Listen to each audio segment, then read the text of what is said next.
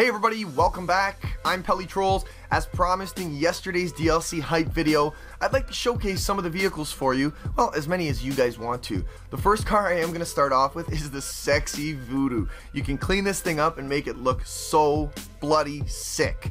Listen guys, if you like this video and you want to see some more showcases, drop a like for me, and if you're new here and you like what you see, subscribe for more. First thing I want to tell you is that, as you can see, the vehicles are not that expensive to purchase. They're actually really inexpensive, and they're going to be the least amount of money you need to spend throughout this whole process. However, when you get into the shop, there's an option right at the top menu, and you're going to notice all it says is upgrade, but when you click it, the price to upgrade is a fortune.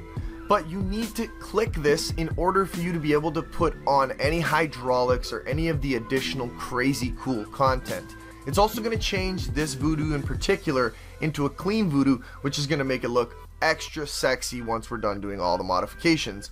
Once you have done that 420k or whatever it is for the vehicle you're using, you're going to be able to go and mess around, and I'm not even going to lie to you, it's going to cost you like $1 million to load up this whole car.